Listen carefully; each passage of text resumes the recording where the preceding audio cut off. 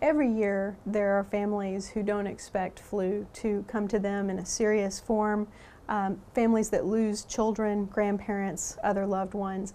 And it's really important that families know there are things they can do to reduce the chances of having the flu hit them hard. Some of the most vulnerable are always our elderly and the very young children.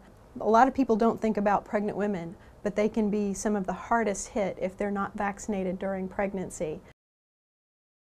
The flu vaccine is given every year to literally hundreds of millions of people around the world. It's one of the best studied vaccines. It's been around for many, many years. We know that it's safe. We know that it can cut your chances on average in half of getting the flu during a flu season, and it probably makes you less sick if you do catch the flu anyway.